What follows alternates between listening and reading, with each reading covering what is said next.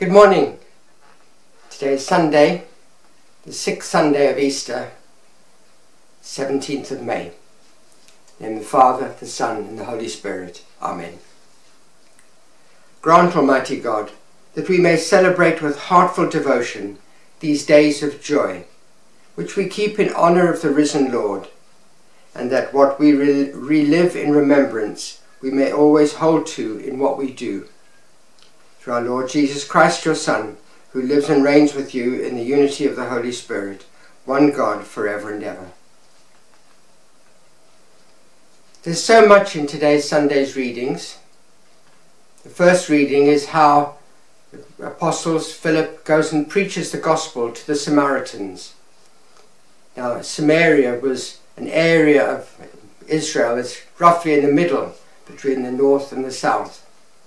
And the Samaritans, who were so despised by the Jews, you may remember the whole point of the parable of the Good Samaritan is that they were the last people you think were good. Who were the Samaritans? They were the people who either themselves, or more likely their parents or grandparents, who after the return from exile were pushed out of the community because somebody in the family had married a non-Jew, a Philistine. In modern language and modern Israel would be if a Jew married a Muslim Palestinian. So the Samaritans were regarded as people who had betrayed the covenant, who'd betrayed the trust in God by marrying out. And the two great leaders, Ezra and Nehemiah, after they reinstated the law, the next thing they did was to throw out of the community and make them go and live up in Samaria all those who had intermarried with the Philistines and the other local tribes. So to bring them in was a sign that baptism, being a member of the church, being a follower of Christ, was open to all. Second reading is from 1 Peter, and it's got that phrase in which I think strikes all of us as a bit of a challenge. The phrase is this: always have your answer ready for people who ask you the reason for your hope that you all have. Now, people don't go around normally asking each other, why do you hope with the hope you've got in the resurrection, in the life everlasting in Jesus? But having our answer ready, that we have faith in Jesus, we believe that Jesus is the Son of God, and we believe that he died and rose again. That's the answer we have in all simplicity. But somehow today it's a difficult answer to give in the public, external, secular world. But it's one we should have at the ready for anybody who asks us, because in many ways that's what we're about, and we need to be quite upfront in telling people. The Gospel continues the discourse of the Last Supper, John chapter 14, verses 15 to 21. Jesus said to his disciples, "If you love me, you will keep my commandments. I shall ask the Father, and he will give you another advocate, to be with you forever, that Spirit of truth, whom the world can never receive, since it neither sees nor knows him. But you know him, because he is with you, he is in you. I will not leave you orphans. I will come back to you. In a short time the world will no longer see me, but you will see me, because I live and you will live. On that day you will understand that I am in the Father, and you in me, and I in you. Anybody who receives my commandments and keeps them will be the one who loves me. And anybody who loves me will be loved by my Father, and I shall love him and show myself to him." The Gospel of the Lord. So we're getting ready for Pentecost.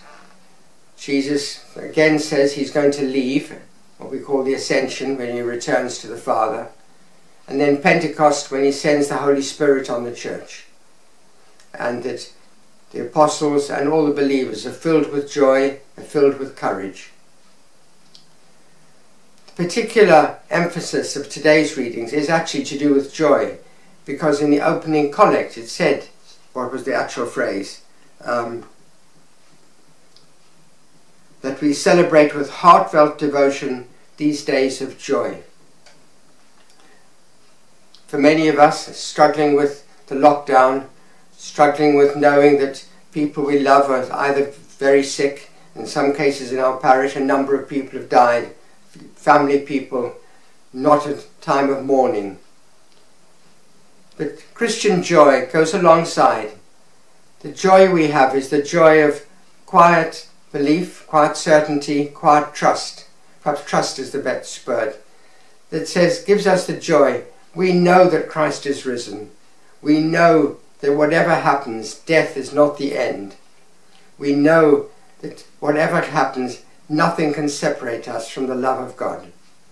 So it is a time today to reflect and see, do I have quiet joy? Am I at peace with the good news of the resurrection? And to spend time in prayer, asking God for that joy and peace that comes from knowing that we do have the reason for the hope that we have. The resurrection, Jesus returning to life by the power of the Father to give us new life and new hope. We turn now to our bidding prayers.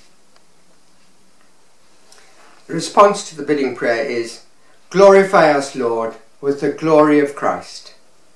Glorify us, Lord, with the glory of Christ. Let us pray to the Father, the all-powerful God, who raised up Jesus, our Prince and our Saviour. Glorify us, Lord, with the glory of Christ. Father, you brought your beloved Son from the darkness of death to the light of glory. Let us enter into the regions of your own wonderful light. Glorify us, Lord, with the glory of Christ. You saved us through faith in Jesus Christ. Help us to live today in the grace of our baptism. Glorify us, Lord, with the glory of Christ. You have told us to seek the things that are in heaven. Enable us to resist the attraction of sin. Glorify us, Lord, with the glory of Christ. Reveal the riches of our hidden life in Christ, that men may see the signs of the new heaven and the new earth. Glorify us, Lord, with the glory of Christ. And it was Christ who taught us to pray. Our Father, who art in heaven, hallowed be thy name. Thy kingdom come, thy will be done on earth as it is in heaven. Give us this day our daily bread, and forgive us our trespasses, as we forgive those who trespass against us. And lead us not into temptation, but deliver us from evil. Amen. Let us pray. Almighty God, give us the grace of an attentive love to celebrate these days of joy, devoted to the honour of the risen Lord. Teach us to hold fast in our actions to the mystery we recall in worship. Through our Lord Jesus Christ, your Son, who lives and reigns with you in the unity of the Holy Spirit, one God, for ever and ever. Amen. The Lord be with you, and with your spirit. May Almighty God bless you, the Father, the Son, and the Holy Spirit. Amen. Bye. Have a good day. God bless.